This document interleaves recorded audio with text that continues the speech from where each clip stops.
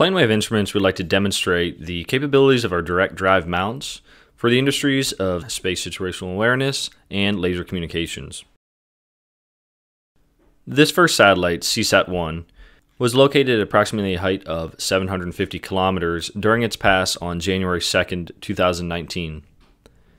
We utilized our remote telescope, a CDK400, which is an L500 mount and CDK17 optical tube, to capture data showing the satellite passing. During the video, you'll notice that the stars are passing as straight line streaks, demonstrating the power of our tracking via open loop, entirely without feedback from image analysis software.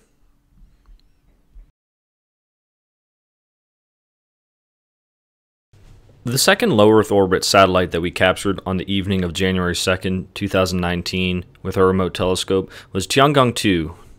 We utilized the same Alt-Az L500 mount with our CDK17 optical tube. We utilized a Finger Lakes Instrument Kepler 400 series scientific CMOS camera to provide high frame rate that we can turn into a video showing the actual satellite pass. Again, you'll notice that the stars are actually passing as streaks, demonstrating the powerful open loop tracking that our PlaneWave Instruments direct drive mounts are capable of, even without the feedback from image analysis software to correct the tracking. Also take note that for both of these passes, image derotation is not being applied, which is why each satellite appears to rotate around the center of the image and why the stars appear to change direction throughout the pass. We chose these two passes, Tiangong-2 and CSAT, due to their brightness and altitude they were passing overhead from Sierra remote observatories where our telescope was located at.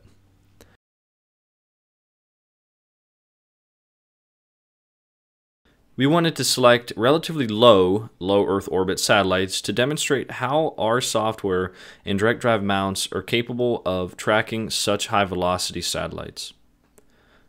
The application for these mounts include space situational awareness and also laser communications.